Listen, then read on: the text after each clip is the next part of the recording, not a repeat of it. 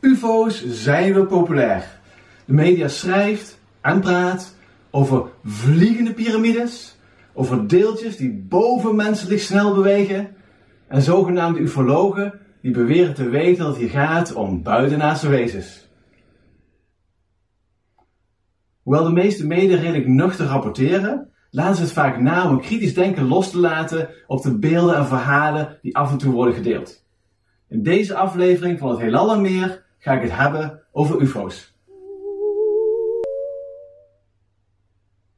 Laten we beginnen om een paar concepten te introduceren.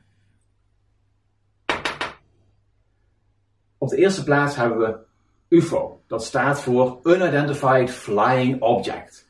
Dat is een term die komt af van de Amerikaanse luchtmacht en die is bedacht om een naam te geven aan waarnemingen van onbekende objecten. Tegenwoordig gebruikt men vooral UAP. Dat staat voor Unidentified Aerial Phenomena. Dan hebben we de vliegende schotel. Dat is een vliegend object in de vorm van een schotel. En tot slot hebben we buitenaardse ruimteschepen. Oftewel aliens.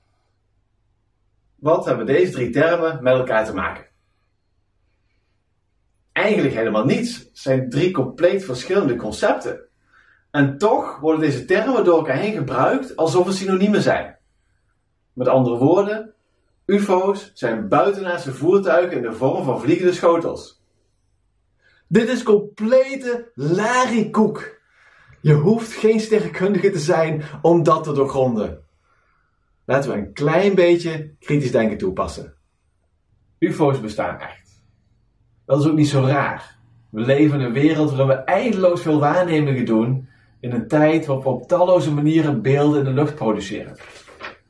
We hebben vliegtuigen, ballonnen, drones, raketten, vliegers, flares, vuurwerk, Thaise lampionnen, iridiumsatellieten, schijnwerpers, lasershows, vlaggen, de uitlaat van een boorplatform.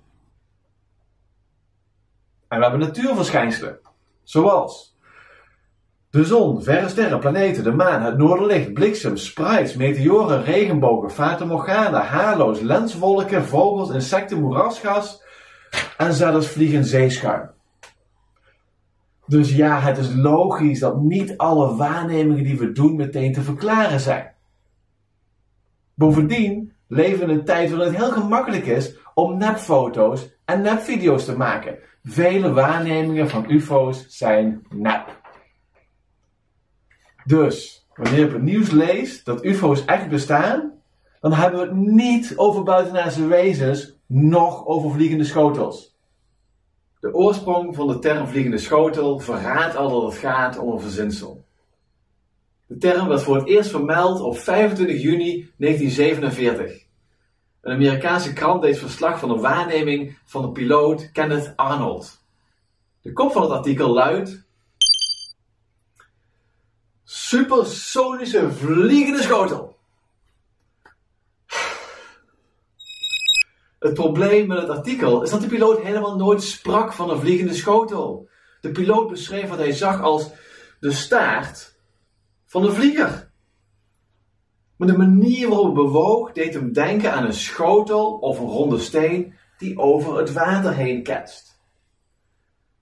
Die woorden, die dus helemaal niets te maken hebben met de vorm van wat hij zag, drongen via de krant onze cultuur binnen en begonnen een eigen leven te leiden.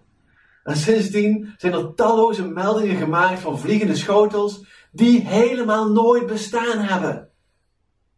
Het concept van vliegende schotels sprak tot de verbeelding van science fiction schrijvers. Ze kwamen tot leven in boeken, strips, films en hoorspelen.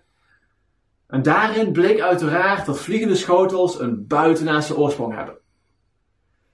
Vliegende schotels hebben helemaal nooit bestaan. Totdat wij ze gingen maken. Toch blijft de hardnekkige associatie dat UFO's buitenaardse ruimteschepen zijn. Ook al is daar 0,0 bewijs voor. Als je op aarde een onverklaard verschijnsel tegenkomt, dan is het toch logisch om daar ook een aardse verklaring voor te vinden. Wij zijn prima in staat om lichtjes door de lucht te laten zweven met hoge snelheid. En toch toch blijven er mensen die zeggen dat sommige waarnemingen alleen te verklaren zijn door er buitenaardse wezens bij te slepen. En daar zien we de typische fout die keer op keer wordt gemaakt in de pseudowetenschap. Kijk eens naar deze lijn die een waarneming voorstelt. Aan de ene kant hebben we onzekerheid. We weten niet wat de waarneming is. En aan de andere kant hebben we zekerheid. We weten precies wat de waarneming is. Nu toont de Amerikaanse luchtmacht ons bijvoorbeeld een video van een UFO die schijnbaar sneller beweegt of versnelt dan enig bekend vliegtuig. De luchtmacht heeft geen idee wat het is, dus we zitten helemaal aan de linkerkant van deze lijn, totdat we grondig onderzoek doen en langzaam naar rechts kunnen bewegen. Ufologen stellen echter al meteen: de Amerikaanse luchtmacht heeft geen verklaring. Niemand heeft enige verklaring. Dan moeten het wel aliens zijn. Met andere woorden, zij stellen juist dat we helemaal aan de rechterkant van deze lijn zitten. Zonder dat er enig onderzoek gedaan is, stellen ufologen precies te weten wat het is. Het zijn ruimtevoertuigen van wezens van een planeet elders in de Melkweg, met technologie die ze in staat stelt om helemaal naar de aarde te reizen en hier ongezien rond te vliegen. Behalve dat ze door één camera toevallig worden vastgelegd. Waarvan het beeld ook toevallig heel erg vaag is.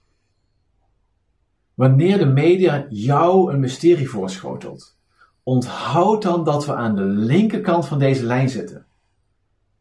Spannende woorden, speculatie, mysterieuze muziek veranderen er helemaal niets aan. We zitten vast aan de linkerkant van deze lijn, totdat men het mysterie grondig onderzoekt en langzaam via de lijn naar rechts beweegt, totdat het mysterie volledig is opgelost.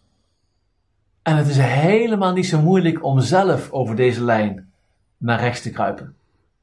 Alles wat je nodig hebt is een klein beetje kritisch denken. Een voorbeeld. Onlangs gaf de Amerikaanse luchtmacht een video vrij van een mysterieus object. De media gingen mee aan de halen en sprak van een vliegende piramide. Een UFO, een vliegende piramide waarvan de luchtmacht niet weet wat het is. Bij de media wisten ze niet wat het was. Zelfs wetenschappers tasten in het duister. Dan moet het toch wel een buitenaards fenomeen zijn? Hier is de video.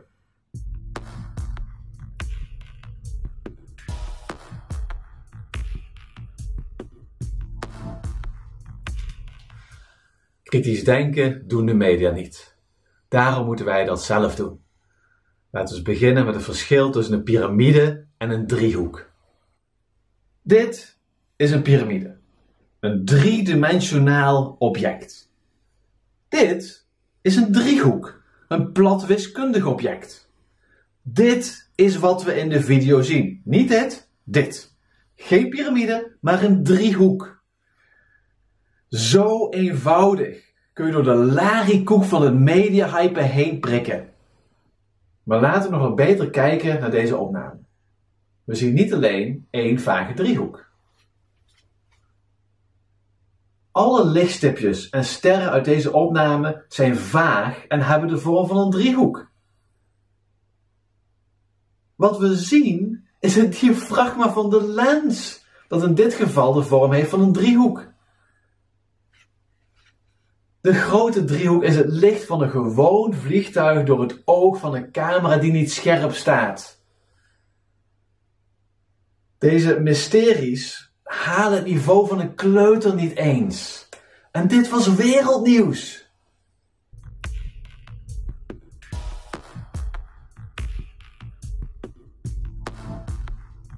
En zo zijn er duizenden foto's en video's die ons worden voorgeschoteld als een groot mysterie. Maar er bestaat geen enkele foto, geen video, geen enkel stukje bewijs dat erop duidt dat er buitenaardse ruimteschepen op aarde zijn. Helemaal niets. Maar de media en ufologen maken graag hun eigen verhaal. Zij willen graag dat mensen geloven dat er misschien wel aliens op aarde zijn. want dat is spannend en dat verkoopt kranten, boeken en onzindocumentaires. De nuchtere waarheid wordt opgeofferd, want daar valt geen droog brood aan te verdienen. Het helpt ook niet dat citaten van wetenschappers soms uit de context gehaald worden. Kunt u uitsluiten dat deze UFO's aliens zijn? Nee, voordat je het gaat onderzoeken, kun je dat niet uitsluiten. Het is hoogst onwaarschijnlijk. Maar als je niet weet wat het is, kun je technisch gezien niet uitsluiten dat het aliens zijn. Wetenschapper geeft toe, het kunnen aliens zijn. Ja, het kunnen ook vliegende dodo's zijn. Maar dodo's zijn toch uitgestorven? Ha, dat is wat ze willen dat je gelooft. Dodo's zijn technologisch veel verder dan wij. Maar aliens bestaan waarschijnlijk wel. Het universum is immers immens groot. En wij bestaan, zullen er elders ook vast wel wezens bestaan zoals wij. Maar de afstand tot die wezens is zo groot dat we ze in alle redelijkheid nooit zullen ontmoeten. Mochten er buitenaardse beschavingen in onze buurt zijn die de afstand tussen nabije sterren kunnen overbruggen, ja, dan is het redelijk om te stellen dat ze overal voor kunnen komen. Wij wonen in een verwaarloosbaar klein, insignificant deel van het universum. Als er aliens in onze buurt zijn, dan zijn ze overal. Maar we zien ze niet. Onze telescopen kunnen zoveel zien. We kunnen tegenwoordig zelfs gravitatiegolven waarnemen. Dat zijn golven die ontstaan door vervormingen in ruimte-tijd zelf. Maar in het bijzonder luisteren we naar radiogolven. We nemen zoveel radiobronnen en andere vormen van straling uit het universum waar. En we zien geen enkele vorm van intelligentie. Het is stil daarbuiten. Als het nabije universum inderdaad zou wemelen van intelligente beschavingen, dan zouden we die naar alle redelijkheid al lang hebben gezien of gehoord. Nu kun je prachtige verhalen bedenken waarom ze zich allemaal voor ons verborgen houden, maar het toch nodig vinden om af en toe de aarde te bezoeken en een enkele keer gefilmd te worden. Maar dat is science fiction. Er is geen enkel bewijs voor. Al het bewijs dat we hebben suggereert juist dat er geen aliens zijn in onze nabijheid.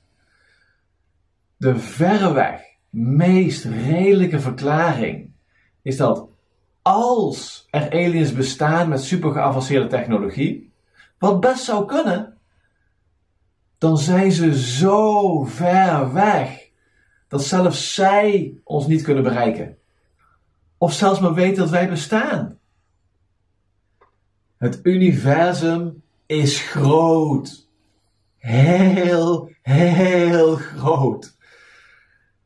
Er is ruimte voor talloze beschavingen die in geen miljard jaar van elkaars bestaan zullen afweten.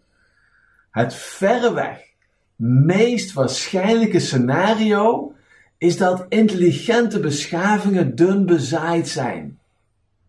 Dus, in plaats van te benadrukken dat er een hypothetische kans bestaat dat sommige UFO's aliens zijn, mag je als wetenschapper best zeggen, nee, dat is het niet, want dat is te onwaarschijnlijk. De volgende keer dat iemand beweert dat UFO's wel eens aliens zouden kunnen zijn, zeg je gewoon wel nee.